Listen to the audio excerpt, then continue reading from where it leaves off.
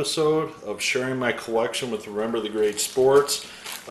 If you haven't seen it already, definitely check out my pickup video where I share this whole dollar of Slurpee coins with me.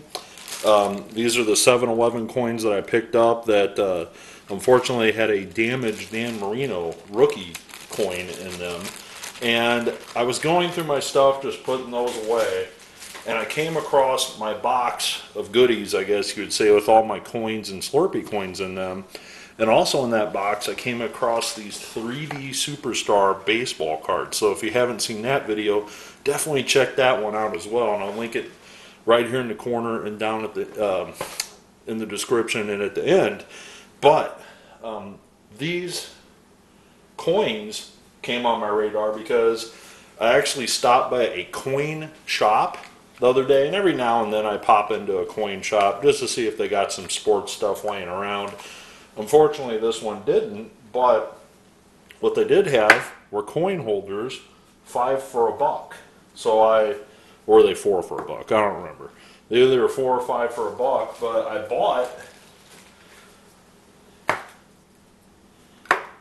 I bought a combination of holders along with these holders, and I decided to go home and I put my baseball coins in them because I knew I had a huge sack of baseball coins that I picked up at a flea market many years ago, way before I had my channel. But I was at a flea market and the seller was like, hey, you know, give me $2 for the whole bag or something. It was just some absurd amount.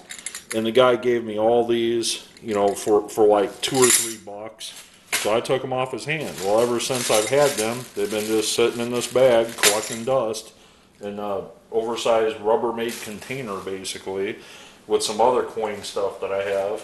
And I was like, you know, since I'm cleaning up some stuff, why not clean up my room a little bit and put the video recorder on and share some of this fun stuff with you guys. So these aren't the only coins that I have. Like I said, I've shared the Slurpee coins. You know, they're technically not coins, but they are. But in that video, I also shared this Ryne Sandberg.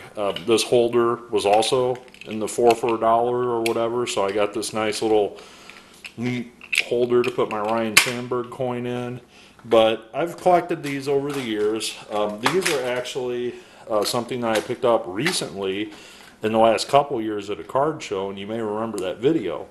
But these are actually the Topps Archives coins that were made to look like the retro coins from the 1980s and the 90s. So these are, I guess, the reissue, whatever you want to call them, with current players.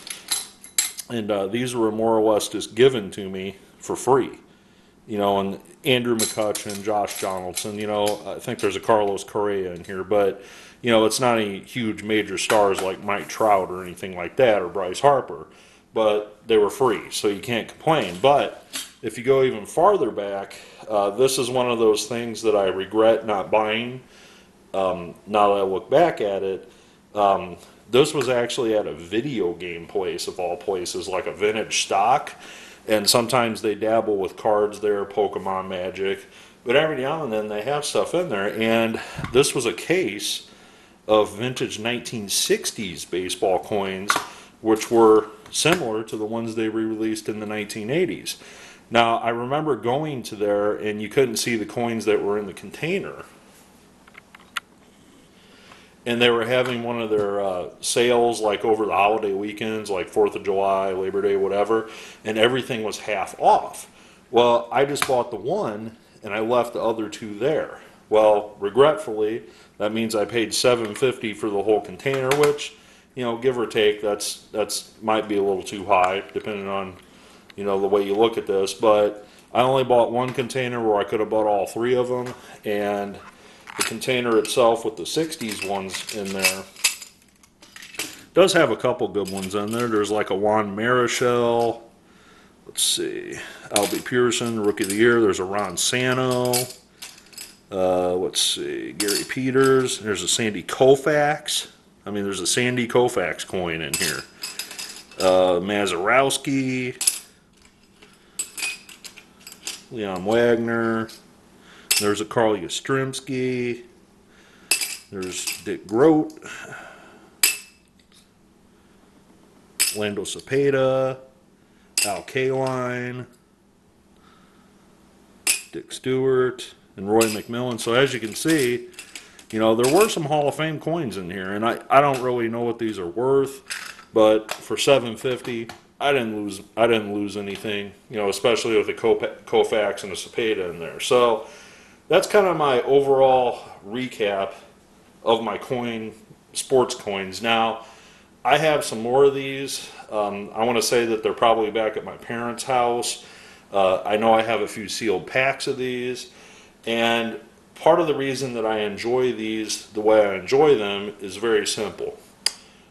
These coins from whatever year they are, I'm not going to pull all these out because it would take me 40 minutes to show you all these, you know, coins. And like I said, eventually what I'm going to do is I'm going to put them all in these tubes and preserve them a little bit better so they're not all clanging against each other. But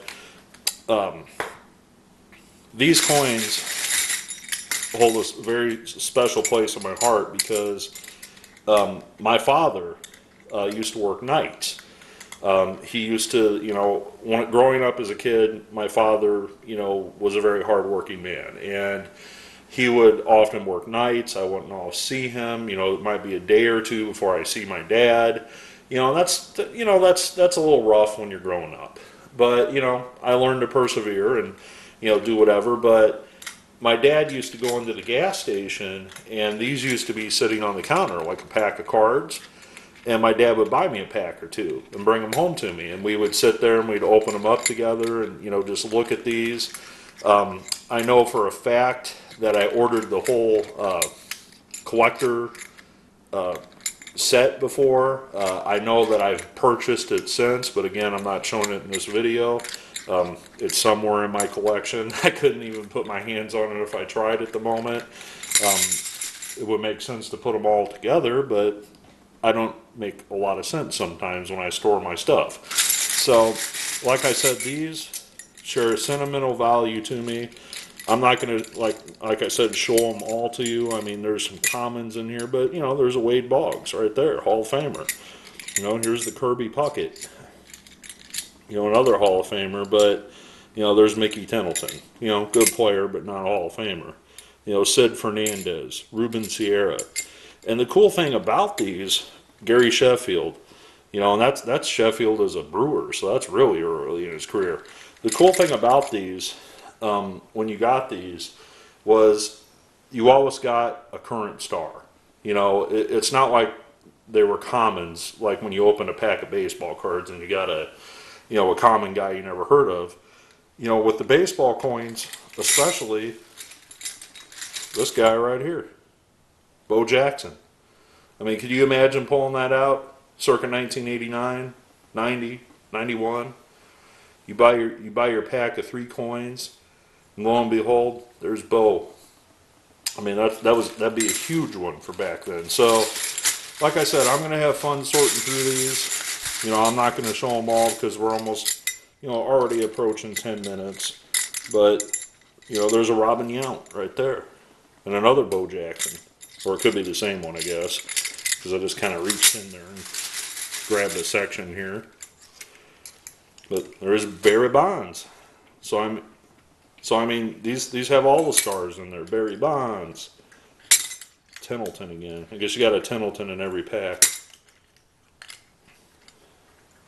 There's a Mark Davis, not really a big name. Tommy Herr, Lonnie Smith. So I mean, players were good, but it's better to get a Bo Jackson and a Barry Bonds in every pack than, you know, I'm sure McGuire's in here, and there's another Sheffield. Or it's the same one, I just keep pulling out of here, one of the two. Him and Mickey Templeton. There's Donnie Baseball. There's Alan Trammell. Roberto Alomar. Again, that's a very early Roberto Alomar. Him as a Padre. So, I mean, this is just a neat little collection to have. And again, I paid very, very little for all these. So, hope you enjoyed my stroll down memory lane again. Really enjoyed sharing them with you. I do have randomly, I don't know why I did this, but randomly in there I also had a page with some of the coins I'd pulled out, and maybe it was a work in progress, but there's a Nolan Ryan, a Ryan Sandberg, Mike Schmidt, Paul Molitor, a couple Will Clarks, you know, my favorite player, Tony Gwynn, another Nolan Ryan. Is that, yeah, him as a Ranger and an Astro, so that tells you that was after 90 or 91 when he went to the Rangers. But hope you enjoyed this little collection and strolled down memory lane with me. Look forward to your comments below. Tell me if you got any of these in your collection and if you have good memories like I do with them. Happy collecting.